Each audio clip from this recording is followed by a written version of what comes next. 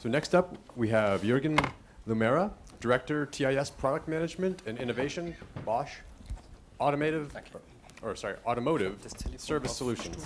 Weil das sehr vibriert hat.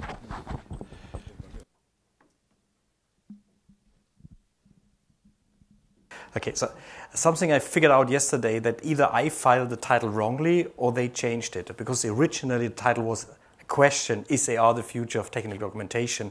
And somebody already made the end of my presentation, it is. So, but anyhow, I keep it that way. It was triggered by an article Alan Brennan wrote in 2009. He analyzed a couple of AR applications and gave the University of Columbia examples, and that a question, is AR the future of technical documentation? He didn't give an answer at that time. He just discussed different aspects. We thought a year ago, man, it's worth to ask this question again. And our general observation was at that time, AR is 20 years in the field already. It has named as the future technology a couple of times. It always these waves, but it didn't promise or didn't fulfill that promise. And why would we ask right now that question? What has changed? This is not the same as it was 20 years ago. We think it's more industrial applications and real user benefit out. So that's worth to ask this again. Consumer technology makes AR accessible to everybody. So something has changed since he asked that question. Is AR mature enough? It's something we need to figure out. And what is missing for technical documentation to make it the future of technical documentation? Usage for technical documentation, I would like to show you a couple of examples before we come to a conclusion. Say, okay, this is what we see technical documentation can use AR or has to use AR, that you really come to the conclusion that this is the future of technical documentation. The next slide is something I'm pretty sure you have not seen normally in this application or in this type of presentations, because it's a business case. So because I tell you, whatever we do right now is following these two arrows here, because we cannot sell anything, either not technical documentation, if I cannot decrease cost or increase revenue. So these are the two drivers for us, for Bosch, as an application in the workshop or in the after sales. By decreased cost, is training, visualize complex information, not a standard information, not an exchange of a trivial thing. A technician would never use a normal technical documentation. Context-specific information, things he's normally searching for over a long time, or increase revenue, showroom interaction, accessory sales, etc. like stuff. Awareness product. We focus here, increase efficiency and quality. That's why technical documentation will benefit from AR.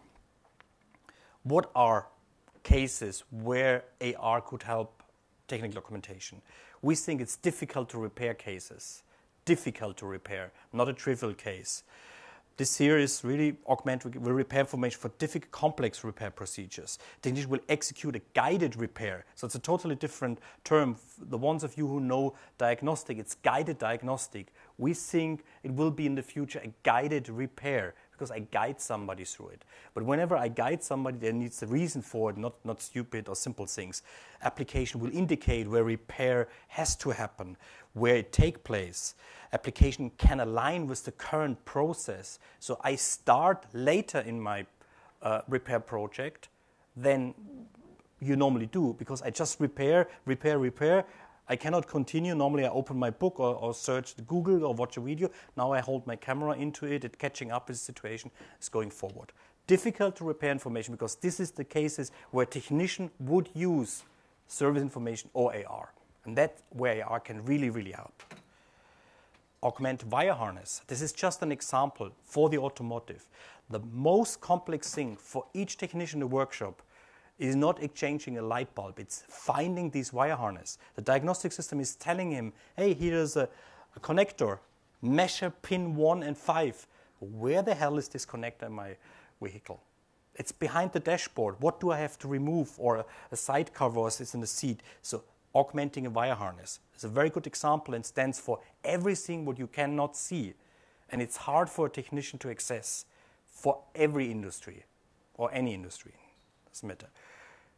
Diagnostic information. So a technician, no technician in an automotive world can live without diagnostic. It's the first thing he's executing. He's connecting his diagnostic system, fetching out data, and then he needs to get this visualized.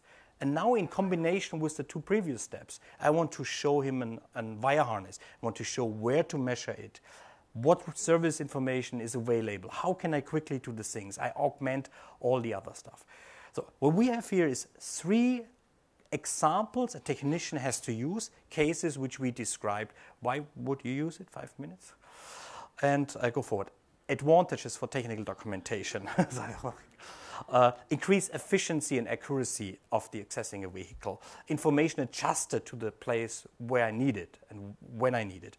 Minimize the service errors because I don't remove stuff which I don't have to remove. I see the things the way I should see it because they are there. It's just covered by something. Reuse of existing engineering data. Everybody has this engineering data, but nobody is really make good reuse of it or usage of it.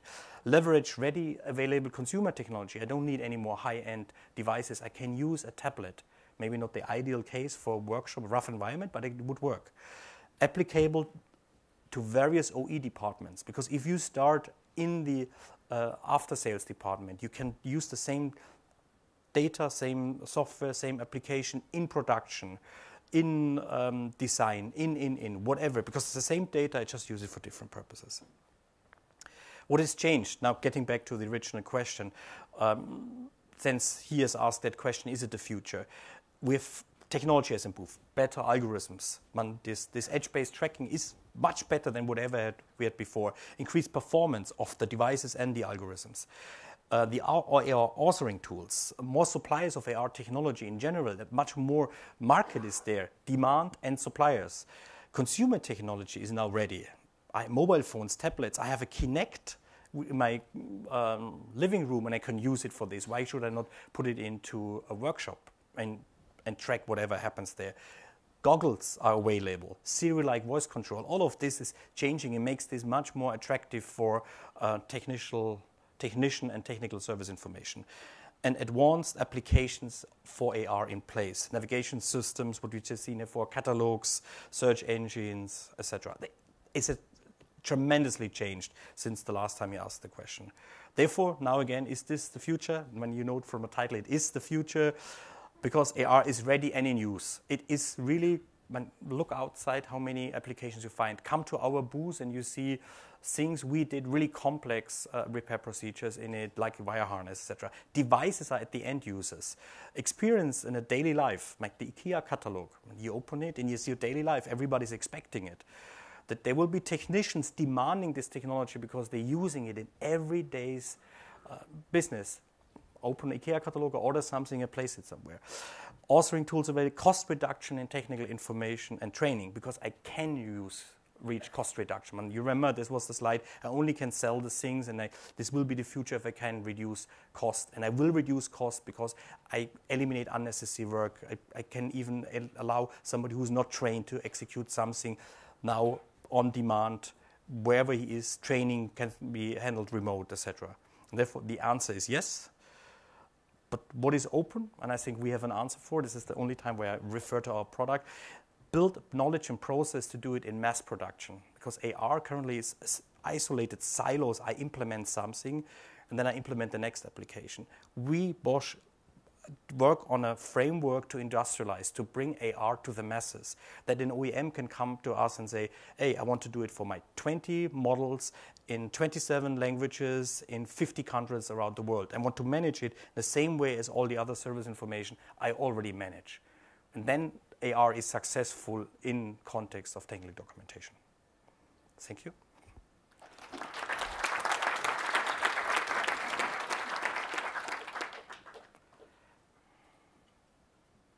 Questions for Juergen? Hi, is this a service you're delivering to your customers or orthogonal industries, or is this for public relations? It's all good. It's not for public relations. So we currently, you can come here, get more information on our booth. We built a proof of concept right now to see how it fits into the OEM's environment, how you can develop it, what we need to change. But this is a service, a software, and data. And we sell all the 3 things. But preferably, we give you a piece of software and you integrate it into your environment. But for your customers? For all customers. Okay, you All customers. Other industries. Well, oil industry, we know we have very high interest currently because they have the problem in these oil rigs, repair them remotely, all of that. So. Okay, so what is your experience with your customers in getting the whole 3D data of an industrial product? And the OEMs have the 3D data. The problem here is it's too rich, typically, because with the 3D data we get out of a team center may has production information you don't need. So therefore we typically implement in team center export procedures that you just get the bare bones you need in the following processes. A lot of OEMs already have this because they're developing animations. And developing an animation is not so far away from developing an augmented piece. The difference is in an animation is the whole vehicle there. In an augmentation is just the piece you focusing on there, but the basic is the same. But isn't it in the augmentation you then you know all the technical parts, right? Whereas in an animation you do not. No, I don't know why is this different. Because the technical parts are sometimes secret and very well saved. So I thought maybe you got problems in getting those data. You don't hand over the 3D data that you can reproduce the data. No, but this is you cannot access this data. It's very primitive. When you render it on a client side, it is so low polygons that you cannot do anything with it. Okay, and then the other question, and then I'm done. The other question, but do you have enough data? Well, no, you did show that you have enough data to show the people who repair the cars where the problem is, right? So did you think about having an AR system at the end of production that on its own takes a look in every other 100 car or something if everything is built up correctly or if there's some material built in wrong or maybe damaged? We have discussions with production lines, training mainly, and on different end of line would be an example. So when you either do quality checking during the installation or you do it end of line and then you provide quick enough information to fix these problems. So there's a diagnostic system at the end of the line, you read out the diagnostic information, then you visualize these problems and then you help somebody quickly fixing it. Typically it's a connector is not really connected to, or a wire is broken. So a different repair procedure than what you normally see in the workshop. Because you have not to fix a problem, you have to fix a quality case. But we are in contact with quite a lot because this is actually easier to deploy because you have controlled lighting environment, less data, less variances. So absolutely. Two questions. I know you mentioned it's proof of concept. Thank you. No problem. But what's your pricing model for this? And if you don't have that yet, what do you think it'll be? And the second question, beyond automotive, what do you think the industries are that would most readily adopt? Okay, for the pricing model, I ask you to come to our booth. Currently, I would say it's the oil industry because we did not expect this. So the interest is pretty big. We know chemistry is very interested in this. But of course, the perfect fit is automotive and transportation in a wider space. So whatever has 4 wheels, has an engine in it, because this is stuff, you have a diagnostic system, and it works all in a very, very similar way. But the oil industry is, beside transportation, in our mind, currently the one who's jumping the quickest onto that. That's about all the time we have questions for. Question, yeah. Thank you very much, Marcus. Next up, we have